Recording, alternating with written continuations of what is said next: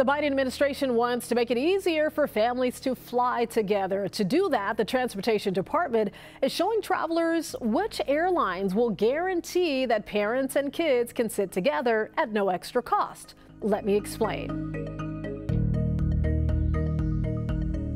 In order for an airline to get a green check mark on the dashboard, they must guarantee that parents or accompanying adults can sit next to their child, age 13 or under, for free if the seats are available. Only 3 of the 10 major U.S. airlines met that standard when the dashboard was announced: Alaska, American, and Frontier. Airlines say they already try and usually succeed at seating families together, but they have stopped short of promising it. The DOT is also working on a rule that would ban airlines from charging families more to sit together.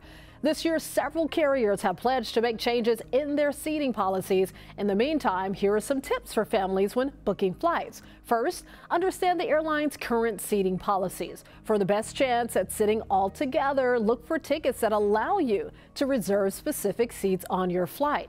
Book your tickets as early as possible and make sure you put your children on the same reservation as adults. If your family was not able to get seats together, contact the airline directly. Ask how they might be able to accommodate your family ahead of your flight or at the airport.